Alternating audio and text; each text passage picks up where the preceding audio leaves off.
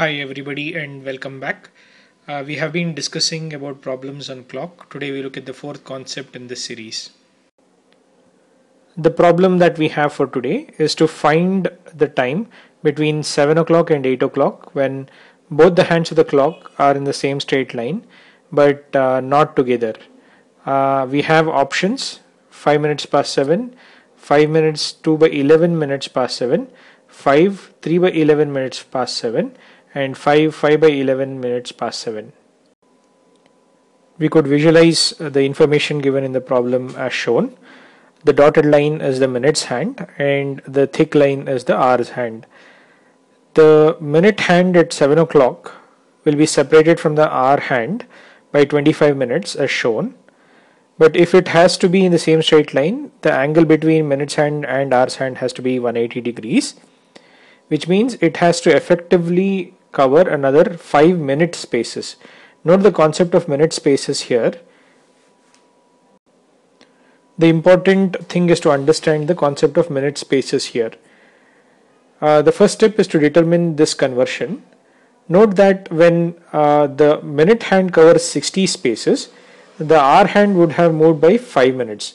So the effective separation of these two hands is 55 minutes.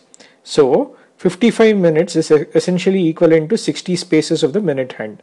Therefore 1 minute space is nothing but 60 by 55 minutes. The next step is to determine the separation that we have between the hour hand and the minute hand at 7 o'clock. This is 25 minutes. Next, we are to find 360 degrees of separation. We need 5 more minute spaces. We convert these 5 more minute spaces into its minutes equivalent by multiplying it with 60 by 55. So the answer is 5 minutes and 5 by 11 minutes. The first step in generalization is to determine the minute space conversion. It's always going to be 60 by 55 minutes. So 1 minute space is nothing but 60 by 55 minutes. In a generic case, instead of 7 o'clock, if we assume that it is indicating A o'clock, the hour hand would be at numeral A, the minute hand would be at 12, and the difference would be k minutes between the hour and minute hand in a clockwise direction. We next need to find what is the degree of separation. At 180 degrees that separates the two hands, it is always going to be equivalent to 30 minute spaces.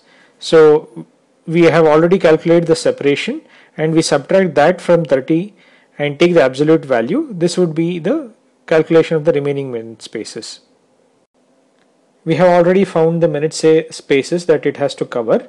We convert this into actual minutes by multiplying it with 60 by 55 and we find the answer. Thank you for watching Train for Aptitude. Encourage us by subscribing to our YouTube channel and liking the Facebook page. You could also catch us on our website trainforaptitude.in.